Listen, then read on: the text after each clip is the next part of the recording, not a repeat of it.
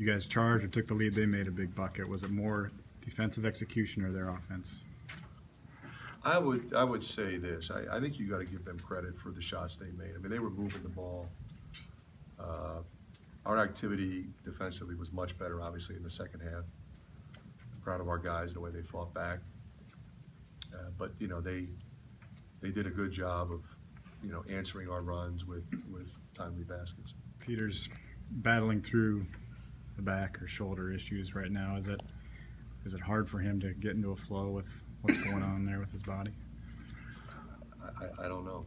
I don't. I mean, he's got a lot of things going on, so it can't be easy, I guess. What was the biggest thing that you really emphasized to your team at half?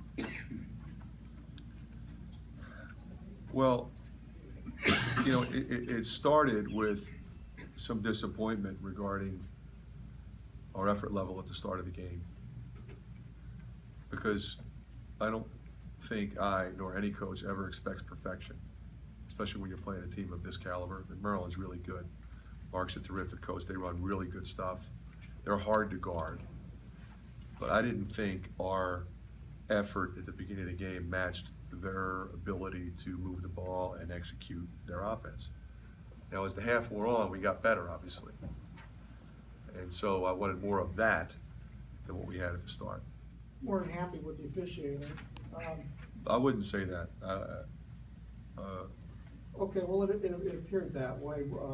Were you not?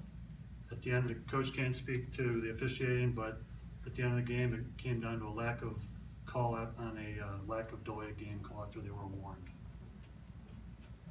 That's all. Coach can't speak. I can't comment about that. But as far as how I felt about the rest of the officiating,